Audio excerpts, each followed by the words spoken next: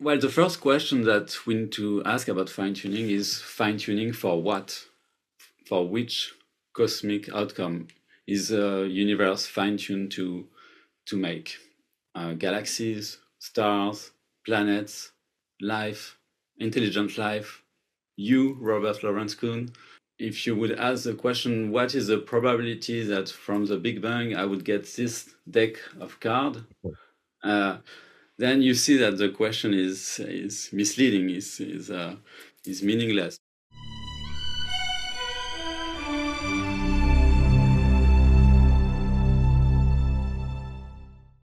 Clement, let's talk about fine tuning, which we talk a lot about on Closer to Truth, exclusively from a physics point of view, in physics and in cosmology, and some philosophy and some theology views on it as well. But what is your approach to fine tuning? I think you have a different approach than what we've traditionally used.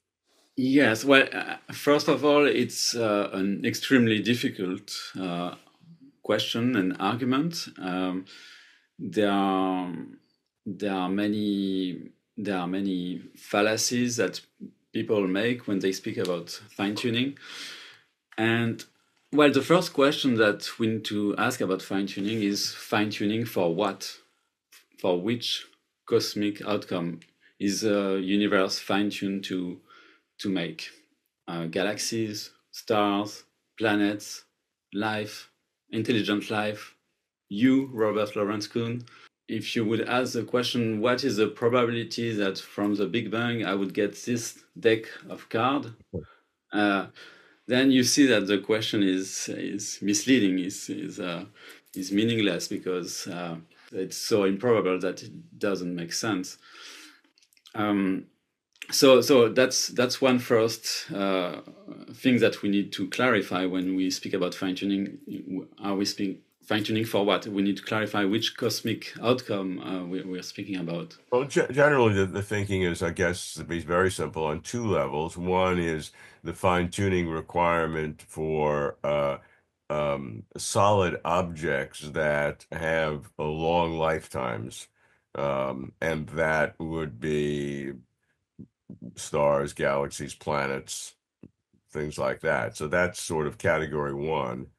The fine-tuning of the laws of physics to enable that rather than a massive expansion, not giving solid objects a chance to congeal by gravity over time, or doing it so quickly that everything becomes a black hole. So that's one, long-term stable objects. The second kind of thing has to do with life and what are the additional requirements for um, heavier atoms and the kinds of complex molecules that we need for life.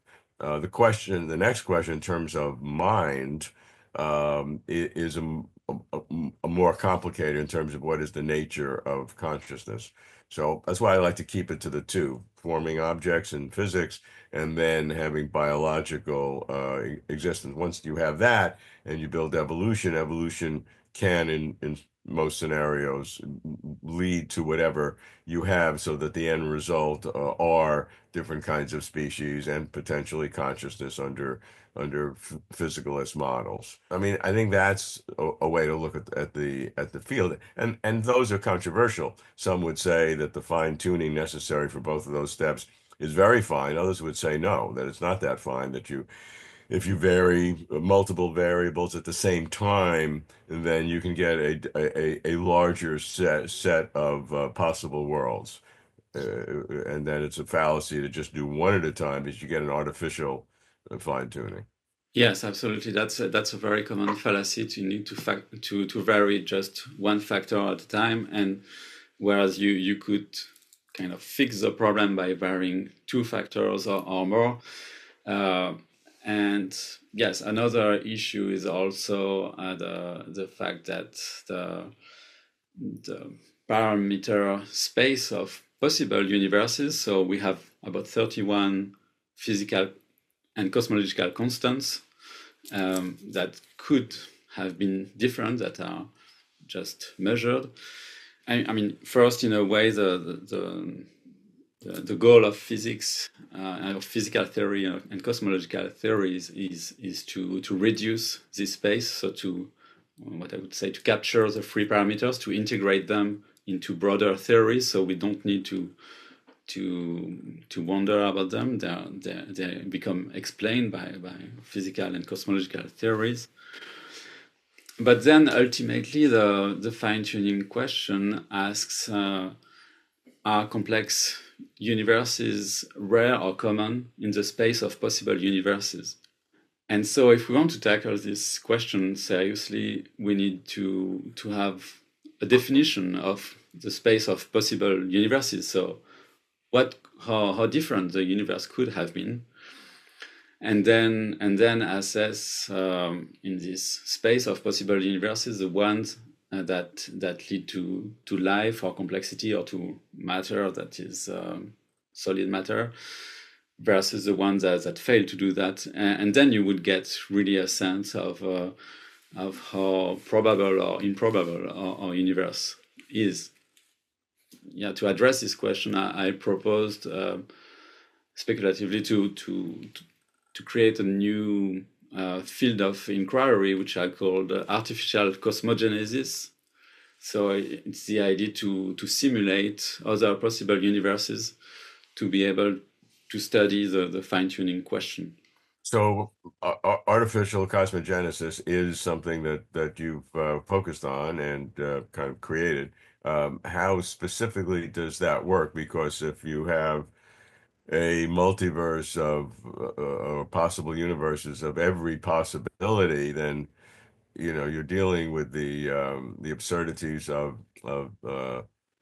infinities, because if you have an infinity, then anything that's possible will not only have to happen, it'll have to happen an infinite number of times, which is a characteristic of the concept of infinity, which is in a sense non-mathematical. It is a conceptual idea. And so how does your artificial cosmogenesis kind of break through that? It doesn't really. I mean, obviously, you would have to make choices about what universes you want to simulate, and because even even the idea, the hardware that you would need to simulate 10 to the 500 possible universes, you would need more computational hardware than the whole of the universe could give you. So it's impossible. But I should have precised that the endeavor comes with analogy with the field of artificial life, where researchers try to build artificially living systems, typically in computers. So they start with the most fundamental principles of life, and see if they can get some evolution going on, some predator-prey dynamics, parasites, etc., etc., etc. And typically, it's very hard to come up with what they call in the field open-ended evolution, so that the system continues to evolve and to complexify. And so, yeah, what I propose is basically use the same approach to simulate not just life, but possible universes. So you talk about two kind of different ways of applying evolutionary explanations of fine tuning, and evolutionary explanations is part of your core ontological foundations. And so using an evolutionary explanation for fine tuning, you have two categories: a cosmological natural selection, as you call it, and what you say is a broader scenario of cosmological artificial selection. So define each of those terms, and then how do they articulate? So the idea of cosmological natural selection was proposed by Lee Smolin as a way to address the fine-tuning problem. And he made the following analogy. He says that cosmology today is in the same state as biological theory was before any evolutionary theory, where you had this fixed species everywhere on Earth that seem to be extremely well adapted to their environment, and they are very different. And so the mainstream explanation that it was God who created the different fixed species, and that would be the explanation. And he says provocatively that cosmology is in a similar situation. We have these fixed constants that lead to a universe that can give rise to complexity. But they are largely unexplained, these constants that are somehow fine-tuned. And so what he says that we need to take the same solution that we took for biology, to have an evolutionary history that explains how species were able to evolve and differentiate. And so this is a causal explanation of why they are adapted to the environment. And he proposes to use evolutionary theory to explain the fine-tuning problem, and saying that actually there was a population of universes that reproduce through black holes, and only the ones that are optimized or that are fit to produce black holes themselves will be selected after many generations. And that would be his explanation of the fine-tuning. Yeah, I think he had that at Oldham. I'm not sure he continued to subscribe to that, but that's certainly a innovative, popular idea. Now you've taken it to the next step there in terms of artificial. Yes.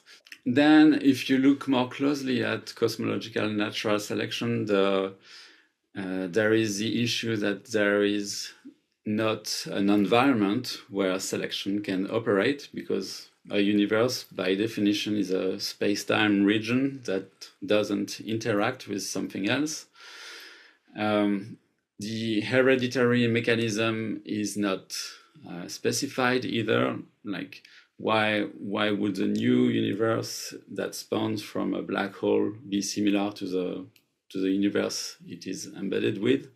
There is no explanation with that. And if you don't have heredity, you don't really have evolution either.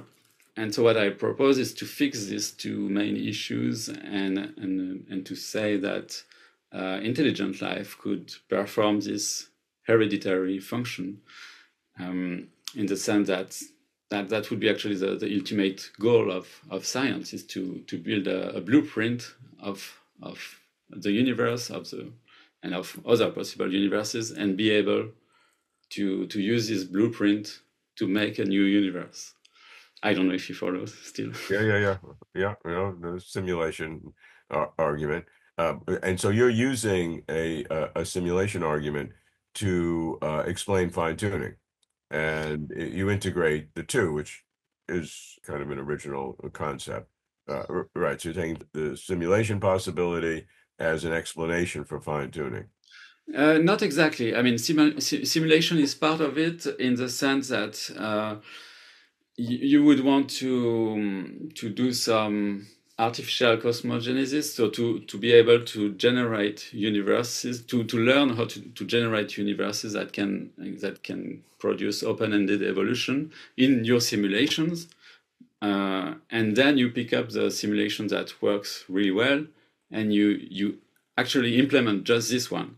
And this simulation is highly fine-tuned and is highly conducive to Right. complexity. And the reason why it's fine-tuned, which would be our universe, is that at a higher level that some other kinds of species has artificially done that because they wanted to create a universe that needed to be fine-tuned, and they figured out how to do that. Yes, that's the implication. You can, if you want the whole picture, that's true. Then, of course, it might feel very uncomfortable, because it's kind of reintroducing the design kind of design argument. But the big difference here is that it's a natural, what Paul Davies called a natural God idea. So it's not a supernatural design, but it's a natural design. It's Yeah. We don't mind to be uncomfortable on Closer to Truth. That's fine. When we get comfortable, then we're uncomfortable. So happy to make me uncomfortable. Please do. However, the main argument I have with that is that, even if it were true, if I give you everything you said, I don't make any progress, because then it just kicks the problem up a level, and then say, okay, this other dimension or species created our fine tuning. What created their fine tuning? Is the turtles all the way up, as we say, or down? It doesn't deal with the problem at all. It just creates a new level of complexity. That's it. yes and no. I think it's more complicated. And well, in my book, I have a chapter. I have a chapter about this issue that I called the origin of the origins. And so I asked the question: but if we think about it in our mind, what would be a satisfying answer to the origin of the universe? And even the word ultimate explanation, ultimate comes from Latin ultimare, which means coming to an end. So implicitly in our cognitive mind, seeking to answer these big questions, we want to come to an end, to have an initial explanation. And that's why the God hypothesis is so attractive, because it's so clear and understandable. But I think it's ultimately just an artifact of our mind, and there is actually no logical contradiction of having an infinite cycle of universes with no beginning and no end. So are those the two boundary conditions, or even two absolute conditions? Either you have not just the universe, but a whole cosmos, or a total reality, all there is. Either it has an infinite regress of causations of some kind, or it has a stopping point. I mean, can we say at least that those are the two possibilities and there are no others? Can we at least be confident to say that? Um, well, I haven't developed this, but I would add a third from dynamical systems theory. So you have the point attractor, which is the simplest one. Then you have the cycle attractor, which is this recurrence idea. But in principle, you could have strange attractors, which are strange, as the name says, which could be weirder than we can conceptualize. So I'm also with you here that these are the two main explanations, but I'm not excluding other even weirder explanations for this from this theoretical dynamical perspective. Well, that dynamical one would be a subset of the infinite variety. It'd be just worked in a different way. Maybe yes. Um, and so this total way of thinking, I think the point that you make, which I like, is that this kind of thinking, and we're speculating about a lot of things, arguing back and forth, but these are the kinds of things that enrich our understanding of what fine tuning is. And a lot of the fine tuning discussions are too simplistic in their understanding, whether purely scientific, physical, cosmological, theological, or whatever, that there are richer ways to understand the question. Yes, I agree. Thank you for watching. If you like this video, please like and comment below. You can support Closer to Truth by subscribing. Closer to Truth is now accepting your tax-exempt donations. Please come to closertotruth.com/donate. Thank you very much for supporting us, and thanks for watching.